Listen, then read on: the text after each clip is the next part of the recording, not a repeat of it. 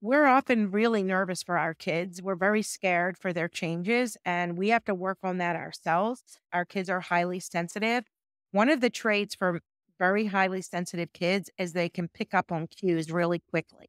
They can pick up on when you're sad, when you're nervous, when you're angry, when you're frustrated, when you're detached, whatever it might be.